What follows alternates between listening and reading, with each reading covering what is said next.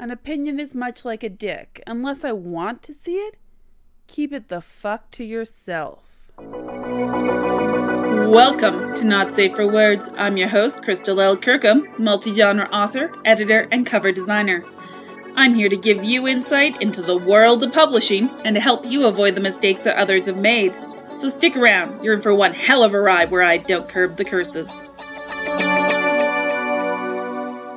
Alright, so this episode is hella fucking late, and I don't know if you can even hear it in my voice at this point, but I have been very, very sick. In the time of COVID, I have managed to not catch COVID, but one hell of a nasty cold, and it is well over a week, still really taking something out of me. But god damn it, I'm getting this episode out there because in the season where we are talking about dealing with others in a professional writerly capacity, unsolicited advice is one of those topics you just fucking gotta cover because you're going to encounter it. And in all my chats with other authors, if you are not a white cis male, you are going to encounter even more unsolicited advice than many of your colleagues might who are white cis males. But that is, of course, a topic for another day on why that is, and not even really a topic that we need to cover until we start talking about trends in publishing if we get around to that point. But I digress. So, unsolicited advice, it happens. If you've been listening to my podcast since the beginning, you may have heard a little snippet about somebody saying that's an archaic word and sounding like an asshole because he was talking about the word assigned for VSS 365, which is a Twitter story writing challenge where they give you a word and you write a little tweet of a story around that word, and the word was a very archaic one, and that's the way it was. But this man decided he had the right to tell my friend that the story would have been better had she chosen a less archaic word, and that wasn't the point of the tweet. In fact, they missed the point entirely. Me, myself, I have been the recipient of many an unsolicited piece of advice. Sometimes I'm just like, dude, you're referring to the OP as if I'm not the OP. OP standing for original poster. And that shut them up pretty quick. Or when I say, I run a publishing company. When they're trying to give me advice about editing. That also shuts many a person up quite quickly. But you're not always going to be able to say, yo, motherfucker, I got more experience than you do, in a nice and professional manner, which is, oh, that's great. I'm actually an editor. Did you want to discuss this further?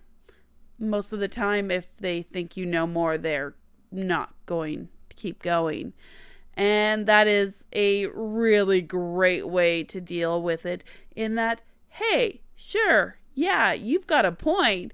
But this is why I said this, because X, Y, and Z, and invite them into the conversation. Who knows? Maybe they'll learn something. Chances are they won't. But if you're not in the position to say, hey, I know more than you in a very nice way, what the fuck do you do? Especially when you are seen read over some stupid ass piece of advice that really actually is bad advice. What do you do? Well, number one, you can just fucking ignore them, block them, mute them, whatever you need to do, and move on with your day.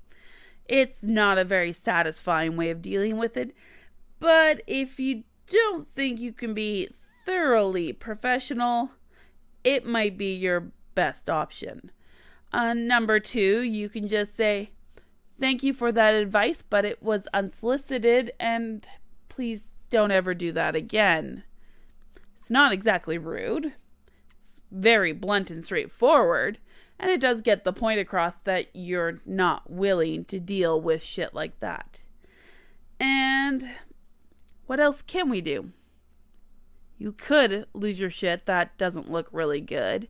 You could say, yo, mofo, didn't ask, don't want, go away. Once again, doesn't look good unless it's really fitting in with your author brand somehow, and chances are it doesn't. So I would avoid letting seeing red get to you in this situation as much as you want to. And I'll be really fucking honest, there are times where maybe I came off a little harsh myself because, you know what? You get it a lot, especially as a woman, of well actuallys from other people. And even if you do know more, they don't always believe you. Another idea, and probably not a great one, is call in the posse if you have one and let them read him or her who's giving the unsolicited advice a riot act. But I still think one of the most powerful moves you can ever do in this situation is to invite them in on a conversation. And sure, 90% of the time, it's probably not going to be worth the effort. But that 10% of the time, other people are going to be reading what is a public communication, and they might learn something too. So even if the person you're talking to learns absolutely fucking nothing, someone else might gain something from the conversation. And I'm going to share a little piece that I picked up. I can't remember where it was, but somebody who always treated people who gave her unsolicited advice or told her obvious things that she already knew, like toddlers who just made a really obvious to you discovery but new to them, and you're like, well, that's just great. I'm so happy that you have also realized such a thing. And it's condescending, but at the same time, if it's somebody going around giving that kind of advice, chances are they're not going to realize it's condescending. And if you just take your words for what they are, well, you're kind of killing them with kindness in this point. And that's definitely a real consideration. However, unless you can navigate these waters in a way that leaves you looking like you just took a slight little row across the pond instead of sailing the stormy seas, your best bet is, once again, still to ignore, block, mute, and move on. Because it's going to keep happening.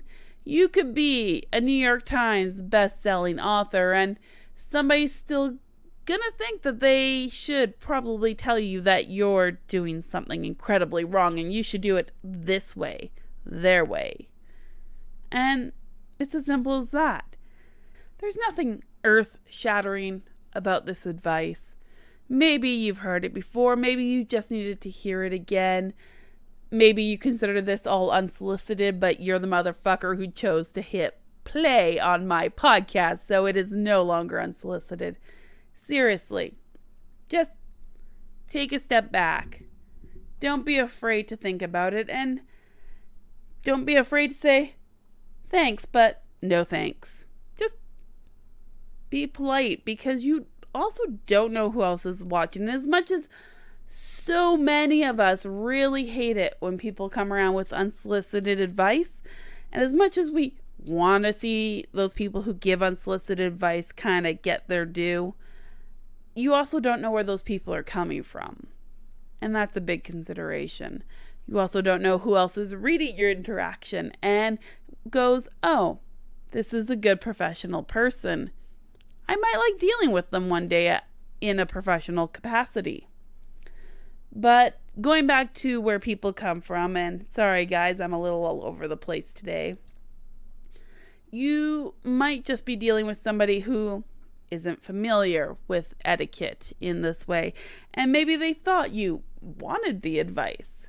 You don't know, and it's just advice. These are just words that are hopefully them thinking they're being helpful.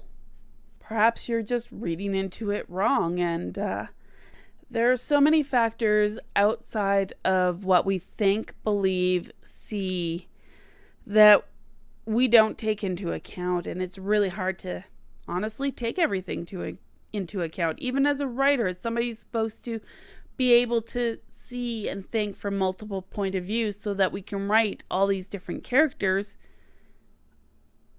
sometimes we get stuck in our own head and our own beliefs when we're interacting as ourselves. And I'm not saying everybody who gives unsolicited advice is just a little misguided, but some of them might be. Some of them just need a little help on how to act properly in this situation because they don't know, they don't understand. There is always a chance of that being the case. So a little bit of kindness isn't going to kill you. And if somebody really wants to be an obtuse asshole and not care that they are pushing their advice on somebody who really, really doesn't want it, and they aren't new or naive or just trying to figure out their way around, well, that's what the block button's for. Okay, guys? I'm really sorry about the lateness of this episode. Hopefully, I will start feeling a little bit better soon. In the meantime, do your best to remember to maintain that professional author persona while you're out there. Yes, have fun. Yes, be silly.